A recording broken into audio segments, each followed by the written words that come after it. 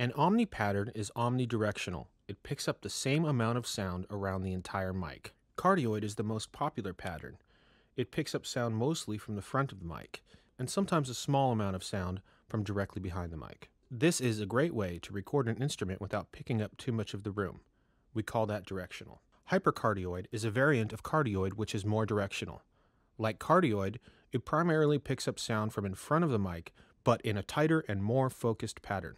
This option is used less in the studio and more often for live sound.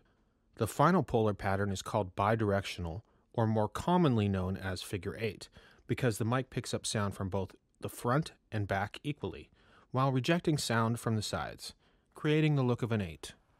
Our polar pattern choice depends on what we're recording and where we need to place our mics. Our goal in this lesson is to record a singer-songwriter as he performs on an acoustic guitar. So, we're looking for a setup that gives us the ability to record both the acoustic guitar and the vocal at the same time, while giving us the maximum amount of separation between the two tracks. Let's think this through. A person singing and playing guitar at the same time produces two parallel sounds, the voice coming from above and the guitar coming from below, both sounds mixing together in our ears. Thus, we're looking for a polar pattern that when facing the vocal rejects the sound of the guitar, and when facing the guitar rejects the sound of the voice. A figure 8 pattern will suit us best for this scenario.